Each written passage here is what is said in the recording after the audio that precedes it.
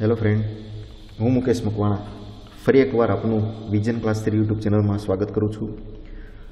મિત્રો, આપણે GPSC class 1-2 જે નજીકમાં કોઈ જીપીએસસી ક્લાસ 1-2 માટેની પરીક્ષા આવતી હોય, ટૂંક જ સમયની અંદર 25 ડિસેમ્બરના દિવસે રાજ્ય વેરા નિરીક્ષકની જે જાહેરાત થવાની છે તેના માટે અને ડીવાયએસઓ અને નાયબ મામલતદાર તથા અન્ય જે પરીક્ષાઓ છે અને જીપીએસસી દ્વારા જે લેવામાં આવતી હોય પરીક્ષાઓ છે તેના માટે આપણે ડેઇલી કરંટ અફેર્સના વિડીયો શરૂ કર્યા છે, જેની અંદર આપણે દરેક વિડીયોની અંદર કોઈ એક મુદ્દા વિશે વિસ્તૃત સમજૂતી મેળવવાનો આપણે પ્રયત્ન કરતા હોઈએ છીએ. તો મિત્રો, આ વિડીયોની અંદર આપણે દાદરા નગર હવેલી અને દીવ દમણ જે બંને કેન્દ્રશાસિત પ્રદેશ છે તેમનો વિલય કરવામાં આવ્યો છે તાજેતરની અંદર, અને તેના માટેનું એક બિલ સંસદની અંદર પસાર થઈ ગયું છે. તો તેના વિશે આપણે આ વિડીયોની અંદર માહિતી મેળવવાનો પ્રયત્ન કરવાનો છે. જો મિત્રો તમે અમારી યુટ્યુબ ચેનલ પર પહેલીવાર આવ્યા હોય અને પહેલીવાર વિડીયો જોતા હોય તો અમારી જે ચેનલ છે વિઝન ક્લાસ 3 તેને સબસ્ક્રાઈબ કરી અને બેલ આઇકન પર ક્લિક કરશો, જેથી તમને અમારા જે વિડીયો અપલોડ થાય છે યુટ્યુબની અંદર તેની નોટિફિકેશન તમને મળતી રહેશે. અને આ જે દરેક વિડીયો છે તેની પીડીએફ ફાઇલ અને અન્ય કોઈ સ્ટડી મટીરિયલ જે ઇમ્પોર્ટેન્ટ હોય, જે આપને આવનારી પરીક્ષાની અંદર ખૂબ જ ઉપયોગી સાબિત થાય તેમ હોય, તો તેના માટેની જે પીડીએફ ફાઇલો હોય છે તે અમારી ટેલિગ્રામ ચેનલ જે છે વિઝન પબ્લિકેશન તેના પર તમને મળી રહેશે, જેના માટે તમે અમારી ટેલિગ્રામ ચેનલ વિઝન પબ્લિકેશનમાં જોડાઈ શકો છો. તેના માટે તમારે અમારી ડિસ્ક્રિપ્શન જે છે વિડીયોના ડિસ્ક્રિપ્શનની અંદર તેની લિંક મળી રહેશે, ત્યાંથી તમે અમારી ટેલિગ્રામ ચેનલની અંદર જોડાઈ શકો છો. તો મિત્રો, જે દાદરા નગર હવેલી તથા દમણ અને દીવ કેન્દ્રશાસિત પ્રદેશોનો વિલય બિલ 2019 જે છે તે તાજેતરની અંદર રાજ્યસભાની અંદર પસાર થઈ ગયું અને રાષ્ટ્રપતિની સહી પછી તે બિલ પાસ ગણાશે અને જે કેન્દ્રશાસિત પ્રદેશોનો વિલય છે તે લાગુ ગણાશે. તો આ જે બિલ છે તે 26 નવેમ્બર 2019 ના દિવસે, એટલે કે જે ભારતનો બંધારણ દિવસ ઉજવવામાં આવે છે 26 નવેમ્બર, તો તેના દિવસે લોકસભાની અંદર રજૂ કરવામાં આવ્યું હતું. ગૃહમંત્રી જ્યાં પણ છે અમિત શાહ, કેન્દ્રીય ગૃહમંત્રી અમિત શાહ જે છે તેમના દ્વારા લોકસભાની અંદર રજૂ કરવામાં આવ્યું. ત્યારબાદ 27 નવેમ્બરના દિવસે લોકસભાની અંદર આ બિલ પાસ થઈ ગયું અને 3 ડિસેમ્બર 2019ના દિવસે રાજ્યસભાની અંદર પાસ થઈ ગયું તાજેતરની અંદર. તો મિત્રો, તમારે ખાસ યાદ રાખવાનું છે કે દાદરા નગર હવેલી અને દીવ દમણ જે કેન્દ્રશાસિત પ્રદેશોનો વિલય કરવાનો છે તેનું બિલ કોણે રજૂ કર્યું હતું? ગૃહમંત્રી અમિત શાહ દ્વારા તે રજૂ કરવામાં આવ્યું હતું. આ બિલની અંદર કયા કયા મુદ્દાઓની આપણે ચર્ચા કરવાની છે તેના વિશે થોડી માહિતી જોઈ લઈએ. તો આ બિલ શા માટે ચર્ચામાં છે, આ બિલ લાવવા માટેનો સરકારનો ઉદ્દેશ્ય શું છે, આ બિલ અને તેની સાથે સંકળાયેલી મુખ્ય બાબતો તથા દમણ દીવ દાદરા નગર હવેલી જે છે તે કોના શાસનમાંથી મુક્ત કરીને આપણે કેન્દ્રશાસિત પ્રદેશ બનાવ્યા છે અને બંધારણીય બાબતો, આજે દાદરા નગર હવેલી અને જે દીવ દમણ છે કેન્દ્રશાસિત પ્રદેશ તેની બંધારણીય બાબતો અને લોક પ્રતિનિધિત્વ અધિનિયમની અંદર કઈ બાબતોની જોગવાઈ કરવામાં આવી તેના વિશે આપણે આ વિડીયોની અંદર સમજૂતી મેળવવાની છે. તો મિત્રો, શરૂ કરીએ દાદરા નગર હવેલી અને દમણ દીવનો વિલય જે તાજેતરની અંદર બિલ પસાર કરવામાં આવ્યું તેના વિશે. તો ચર્ચામાં શા માટે છે? તો ચર્ચામાં એટલા માટે છે કે સંસદની અંદર તેના માટેનું એક વિધેયક બિલ જે છે વિધેયક તેને પસાર કરવામાં આવ્યું છે અને રાષ્ટ્રપતિ દ્વારા તેને મંજૂરી પણ આપવામાં આવશે, માટે તે ચર્ચાની અંદર રહ્યું છે. અને નવા કેન્દ્રશાસિત પ્રદેશનું, એટલે કે દાદરા નગર હવેલી અને દમણ દીવ જે કેન્દ્રશાસિત પ્રદેશ છે તે નવા કેન્દ્રશાસિત પ્રદેશનું નામ આવી રીતનું કંઈક રહેશે: દાદરા અને નગર હવેલી તથા દમણ દીવ. આ જે છે તે આખો એક કેન્દ્રશાસિત પ્રદેશ બનશે અને તેનું આ પ્રકારનું દાદરા નગર હવેલી અને દમણ દીવ તેનું નામ રહેશે.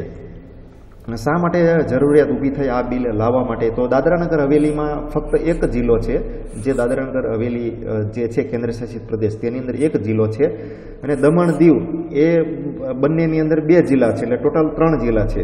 તો સરકારને એવું થયું કે આ જે બંને કેન્દ્રશાસિત પ્રદેશ છે અને તેના જે ટોટલ 3 જિલ્લા છે તો તેને આપણે મિક્સ કરી દઈએ, જેથી કરીને જે બંને કેન્દ્રશાસિત પ્રદેશ છે તેના માટે અલગ અલગ જે સચિવાલય બનાવવામાં આવતું હોય છે અને અલગ અલગ બુનિયાદી માળખું જે ઊભું કરવું પડતું હોય છે, બંને કેન્દ્રશાસિત પ્રદેશનું અલગ બજેટ બનાવવું પડતું હોય છે.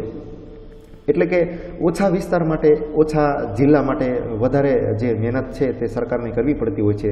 તેના માટે સરકારને એક એવી જરૂરિયાત ઊભી થઈ કે આ બંને જે છે કેન્દ્રશાસિત પ્રદેશ તેને એક કરી દેવા જોઈએ, જેથી સરકારને તેનો વહીવટ કરવામાં અને તેનું બજેટ પાસ કરવામાં, તેના બુનિયાદી માળખામાં ખર્ચ કરવા માટે એક ખર્ચ ઓછો થશે અને તેને વહીવટ જે છે તેનો ભાર જે છે સરકાર ઉપરથી ઓછો થશે. તેનો ઉદ્દેશ્ય શું છે આ બિલ લાવવા માટેનો? તો વહીવટને સરળ બનાવવાનો છે અને આ વહીવટને સુનિશ્ચિત કરવાનો છે. તો સ્વાભાવિક જ છે કે વહીવટને સરળ બનાવી શકાય બે કેન્દ્રશાસિત પ્રદેશને એક કરવાથી. કેન્દ્ર સરકારને આ જે કેન્દ્રશાસિત પ્રદેશ છે તેના ઉપર જે ખર્ચ કરવામાં આવતો હોય છે, વધારાનો ખર્ચ, તે ઓછો કરી શકાય છે. અને સરકારનો એક નિયમ છે કે મિનિમમ ગવર્નર્સ ગુડ ગવર્નન્સ, એટલે કે ઓછા લોકો દ્વારા, ઓછા અધિકારીઓ દ્વારા જે છે તે વધારે સારો વહીવટ કરવાની જે નીતિ છે તે સરકારની નીતિ છે તેને સાકાર કરવા માટેનો તેનો ઉદ્દેશ્ય રહેલો છે. એટલે કે આ જે કેન્દ્રશાસિત પ્રદેશની અંદર ઓછી વસ્તી છે અને મર્યાદિત વિસ્તારને ધ્યાનમાં રાખીને પણ સરકારે આ નિર્ણય લીધો છે બિલ પાસ કરવા માટેનો. અને આ મુખ્ય બાબતો જોઈએ બિલ સાથે સંકળાયેલી, તો બંને કેન્દ્રશાસિત પ્રદેશ એટલે કે દમણ દીવ અને દાદરા નગર હવેલી જે છે, તો બંને કેન્દ્રશાસિત પ્રદેશો જે છે એકબીજાથી માત્ર 35 કિલોમીટર દૂર છે. તે પણ આપણે જોઈ શકીએ છીએ. બંનેના અલગ અલગ બજેટ અને અલગ અલગ સચિવાલય છે, માટે આ બિલ લાવવા માટે સરકારે નિર્ણય લીધો છે. દાદરા નગર હવેલીમાં 1 જિલ્લો અને દમણ દીવમાં 2 જિલ્લા છે. કેન્દ્રશાસિત પ્રદેશોના વિલય બાદ લોકસભામાં 2 સીટો થઈ જશે. એટલે કે જે કેન્દ્રશાસિત પ્રદેશ છે દમણ દીવ અને દાદરા નગર હવેલી, તે બંને જ્યારે એક કેન્દ્રશાસિત પ્રદેશ બનશે તેમાંથી 2 લોકસભાની સીટો જે છે તે રહેશે.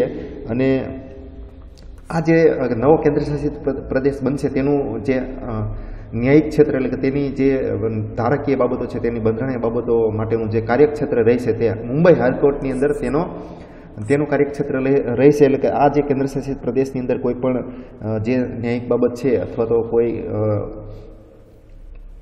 બંધારણીય બાબતો છે તેનું ન્યાયિક ક્ષેત્ર મુંબઈ હાઈકોર્ટની અંદર તો રહેશે, તેનું આખું બધું કાર્યક્ષેત્ર. જમ્મુ કાશ્મીરનું જે વિભાજન થયું હતું થોડા સમય પહેલાં, જમ્મુ કાશ્મીર રાજ્યનું વિભાજન થયું તો જમ્મુ કાશ્મીર રાજ્યમાંથી 2 કેન્દ્રશાસિત પ્રદેશોની રચના કરવામાં આવી. ત્યારબાદ 9 કેન્દ્રશાસિત પ્રદેશો અસ્તિત્વમાં આવ્યા હતા ભારતની અંદર અને 28 રાજ્યો હતા. ફરીવાર જે આ કેન્દ્રશાસિત પ્રદેશો છે દીવ, દમણ અને દાદરા નગર હવેલી, તેનો વિલય કરવામાં આવશે, એટલે કે તેને એક કરી નાખવામાં આવશે. તો ત્યારબાદ તેની જે ભારતની અંદર કેન્દ્રશાસિત પ્રદેશો છે તેની સંખ્યા 8 થઈ જશે અને 28 રાજ્યો રહેશે અસ્તિત્વની અંદર. અહીંયા તમે જોઈ શકો છો મિત્રો, દીવ જે છે તે અહીંયા તમને જોવા મળે છે. ત્યારે દરિયાઈ માર્ગ દ્વારા આપણે દમણ જઈ શકીએ છીએ. અને અહીંયા દાદરા નગર હવેલી જે છે, તો આ જે ત્રણ દાદરા નગર હવેલી અહીંયા આવ્યું છે મિત્રો, દમણ અહીંયા છે અને દીવ. તો આ જે 3 કેન્દ્રશાસિત પ્રદેશો, બંને કેન્દ્રશાસિત પ્રદેશ છે તેને ભેગા કરી અને એક કેન્દ્રશાસિત પ્રદેશની રચના કરવામાં આવશે. અને આ એક કેન્દ્રશાસિત પ્રદેશની અંદર 3 જિલ્લા અને 2 લોકસભાની સીટો જે છે તે અસ્તિત્વમાં રહેશે. અને આ જે વિલય બાદ ભારતની અંદર 8 કેન્દ્રશાસિત પ્રદેશોની સંખ્યા થઈ જશે. તો અહીંયા લિસ્ટ ઓફ યુનિયન ટેરિટરી જે છે તેની પણ આપણે માહિતી જોઈ લઈએ. તો જે કેન્દ્રશાસિત પ્રદેશોનો વિલય થઈ ગયા બાદ 8 કેન્દ્રશાસિત પ્રદેશો અસ્તિત્વમાં રહેશે. તો કયા કયા કેન્દ્રશાસિત પ્રદેશો છે તેના વિશે જો આપણે માહિતી જોઈએ તો જમ્મુ અને કાશ્મીર 1 નંબરનું જે છે તે કેન્દ્રશાસિત પ્રદેશ છે. બીજું પોંડિચેરી, ત્રીજું છે national capital territory of Delhi, એટલે કે દિલ્હી જે છે તે નેશનલ કેપિટલ ટેરિટરી ગણાય છે. તો આ જે 3 જે છે ને, જમ્મુ કાશ્મીર, પોંડિચેરી અને દિલ્હી, તો આ જે છે તેમાં વિધાનસભા અસ્તિત્વમાં છે વર્તમાનની અંદર. આ જે 3 કેન્દ્રશાસિત પ્રદેશ છે તેની અંદર વિધાનસભા અસ્તિત્વમાં આવેલી છે. ત્યારબાદ મિત્રો ચોથું જે કેન્દ્રશાસિત પ્રદેશ છે તે અંદમાન અને નિકોબાર આઇસલેન્ડ, એટલે અંદમાન નિકોબાર દ્વીપ. ત્યારબાદ 5મું છે ચંદીગઢ. 6ઠું છે દાદરા, જે તાજેતરની અંદર વિલય થયો અને તેનું બિલ પસાર કરવામાં આવ્યું. તો આ જે છે એક કેન્દ્ર શાસિત પ્રદેશ બનશે તેનું આવું નામ આપ્યું છે દાદરા અને નગર હવેલી એન્ડ દીવ, દમણ અને દીવ. આ સમગ્ર જે છે તે આખું નામ છે તેનું કેન્દ્ર શાસિત પ્રદેશનું. બંને કેન્દ્ર શાસિત ભેગા કરીને આ નવું નામ આપવામાં છે દાદરા નગર હવેલી અને દમણ દીવ.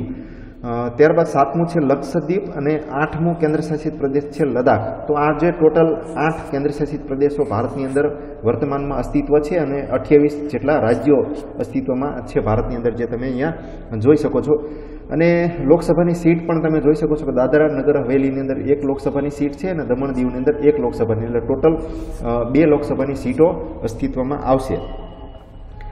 દમણ દીવ અને દાદરાનગર હવેલીનો ઇતિહાસ જો જોઈએ મિત્રો, તો દાદરાનગર હવેલી જે છે તે પોર્ટુગીઝોના શાસનની અંદર પોર્ટુગીઝોના શાસનની અંદર પણ જે છે તે હતું. અને 2 ઓગસ્ટ 1954ની અંદર જે ભારત આઝાદ થયું તેનું બંધારણ રચાઈ ગયું. ત્યારબાદ પણ જે છે દાદરાનગર હવેલી તે પોર્ટુગીઝોના શાસન હેઠળ હતું.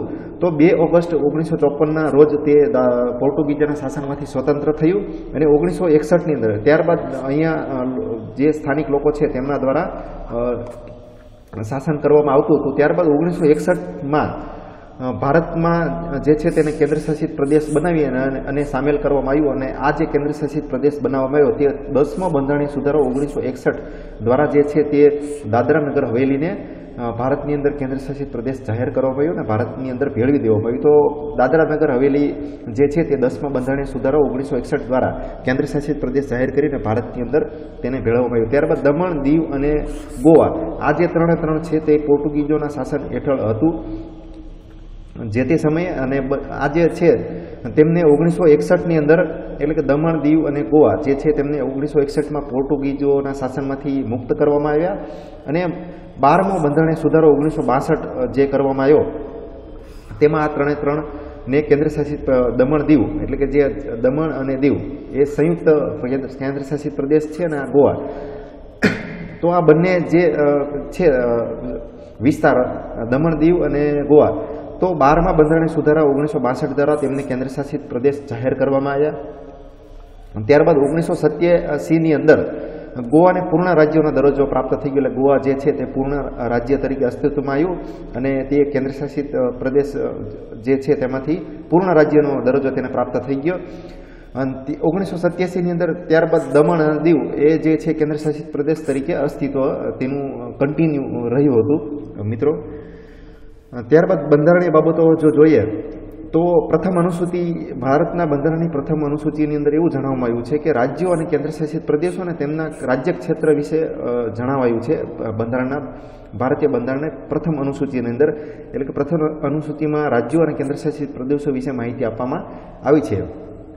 ભારતીય બંધારણનો ભાગ 8 તમે મિત્રો ખાસ યાદ રાખજો. ભારતીય બંધારણનો જે ભાગ 8 છે તેમાં અનુચ્છેદ 239 થી 241 સુધી કેન્દ્ર શાસિત પ્રદેશોના શાસન અંગેની જોગવાઈ કરવામાં આવી છે કે તેમાં કેવા પ્રકારનું શાસન રહેશે, કેન્દ્ર સરકારનો તેમાં હસ્તક્ષેપ કેટલો રહેશે, રાષ્ટ્રપતિની શું ભૂમિકા છે. આ તમામ બાબતો જે છે તે ભારતના બંધારણના 8મા ભાગમાં અનુચ્છેદ 239 થી 241 સુધી તેમાં જણાવાયું છે. અને સીધું કેન્દ્ર સરકારના નિયંત્રણ, એટલે કે આ જે કેન્દ્ર શાસિત પ્રદેશ હોય છે તેમાં સીધું કેન્દ્ર સરકારનું નિયંત્રણ હોવાથી તેને કેન્દ્ર શાસિત પ્રદેશ તરીકે ઓળખવામાં આવતો હોય છે. અને આ કેન્દ્ર શાસિત પ્રદેશની અંદર યોગ્ય રીતે વહીવટ ચાલે છે કે નહીં તેની જવાબદારી રાષ્ટ્રપતિની હોય છે અને રાષ્ટ્રપતિ તેની દેખરેખ રાખતા હોય છે. મિત્રો તમારે અહીંયા એક અનુચ્છેદ જે છે 240, અનુચ્છેદ 240 તે તમારે ખાસ યાદ રાખવાનું છે કે કેન્દ્ર શાસિત પ્રદેશોમાં રાષ્ટ્રપતિને કાયદો બનાવવાની વિશેષ શક્તિ પ્રાપ્ત કરવામાં આવી છે અને જે તે સમયે સંસદ દ્વારા બનાવવામાં આવેલા કાયદાને તે સમાપ્ત કરી શકે છે. એટલે અનુચ્છેદ 240 જે છે તે રાષ્ટ્રપતિને એક વિશેષ સત્તા આપે છે કેન્દ્ર શાસિત પ્રદેશ અંગેની. અને આ જે રાષ્ટ્રપતિ છે તેઓ સંસદ દ્વારા જે કેન્દ્ર શાસિત પ્રદેશો માટે જે કાયદો બનાવ્યો હોય તો રાષ્ટ્રપતિ તેમાં ફેરફાર કરી શકે છે અથવા તો એને સમાપ્ત નાબૂદ કરી શકે છે. તેની જોગવાઈ અનુચ્છેદ 240ની અંદર આપવામાં આવી છે. ત્યારબાદ લોક પ્રતિનિધિત્વ અધિનિયમ 1950 જે ઘડવામાં આવ્યો હતો, લોક પ્રતિનિધિત્વ અધિનિયમ 1950, તો તેની પ્રથમ અનુસૂચિની અંદર બંને કેન્દ્ર શાસિત પ્રદેશોને એક લોકસભાની સીટોની ફાળવણી કરવામાં આવી હતી. આ જે 1950ના લોક પ્રતિનિધિત્વ અધિનિયમ 1950 છે તેમાં જ આ બંને કેન્દ્રશાસિત પ્રદેશો વિશે જે છે તેની પ્રથમ અનુસૂચિની અંદર લોકપ્રતિનિધિત્વ અધિનિયમ 1950ની પ્રથમ અનુસૂચિમાં બંને કેન્દ્રશાસિત પ્રદેશો માટે 2 લોકસભાની સીટોની ફાળવણી કરવામાં આવી હતી અને વિલય બાદ પણ 2 લોકસભાની સીટો અસ્તિત્વમાં રહેશે. તો મિત્રો તમને અહીંયા જે તાજેતરની અંદર બિલ પસાર થયું કેન્દ્ર શાસિત પ્રદેશ જે છે બંને, તો તેના વિશે તમને માહિતી મળી ગઈ હશે કે કેવી રીતે પસાર થયું અને વર્તમાનની અંદર ભારતની અંદર કેટલા કેન્દ્ર શાસિત પ્રદેશો અસ્તિત્વમાં છે, કેટલા રાજ્યો અસ્તિત્વમાં છે, અનુચ્છેદ 240 શું છે, લોક પ્રતિનિધિત્વ અધિનિયમ જે છે તેના દ્વારા પ્રથમ અનુસૂચિની અંદર પણ તેના વિશે જણાવવામાં આવેલું છે. આ બધી બાબતો વિશે તમને વિસ્તૃત સમજૂતી મળી હશે અને તમને આ જે છે તે આવનારી પરીક્ષાની અંદર ખૂબ જ ઉપયોગી થશે એવી હું આશા રાખું છું. અને ફરી મળીશું નેક્સ્ટ વિડીયોની અંદર નવા મુદ્દા સાથે, નવી ચર્ચા સાથે. Thank you very much.